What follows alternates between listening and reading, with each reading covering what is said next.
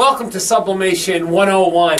Our new item for Easter, you asked, we got them. The linen double-sided Easter bag. How stinking cute. Look at the size of that gusset. That is a wide gusset. You could put a lot of stuff in here.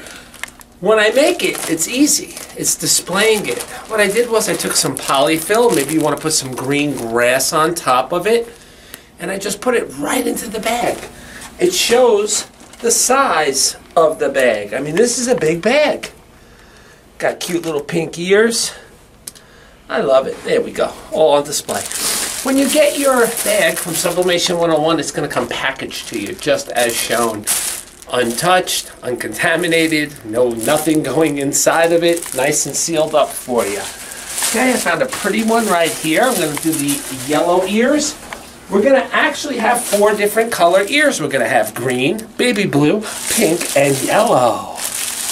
Gets me so excited, Easter. So we're going to use our resealable bag as shown. You know, this is what makes product presentation so much better. For you, my end finisher, you can put a note, machine washable, for more information about this product sticker right on the back. Now, what I like to do is grab that rabbit by his ears. No, I'm only joking. Is open up my bag. I open up my bag to see my work area. I just want to open it up. Then what I want to do is that gusset will fold down on you.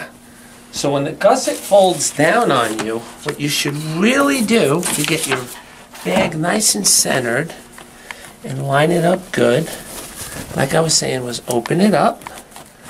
Now, when you're going to press the bag, you're going to notice the gusset is right here. See it? You can see it on my finger. It's raised up. Now that might cause a marker imperfection. Simply cut a piece of cardboard the size of the bag, and you're going to insert it right in. This is a beautiful linen material we have. As you notice, our weaves are cut very straight.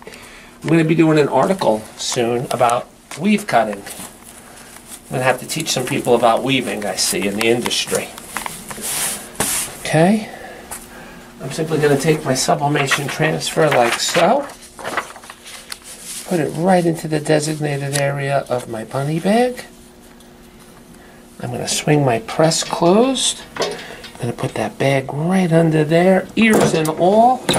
Now, when you're doing the bag, you want a medium pressure, okay? And you also want to keep the handle out. You do not want the handle under the bag in the heat press. That'll cause unevenness when you go to transfer. So basically I'm doing it backwards, as you would see. We're going to press that down 400 degrees for 45 seconds. And once that's done, we're going to open up our press like so. We're going to remove our transfer paper and reveal the beautiful color on our bunny bag. Look how those colors took.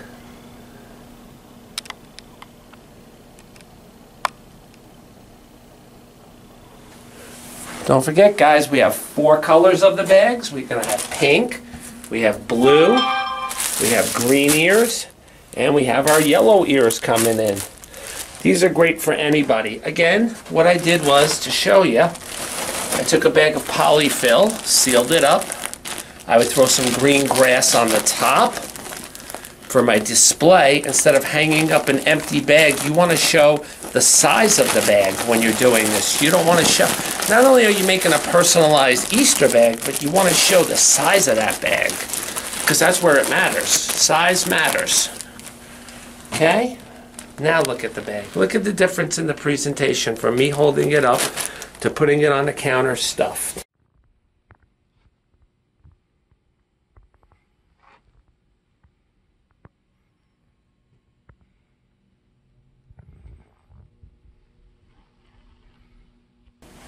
Well, I wanted to give you a quick how-to video on to make the Easter bags.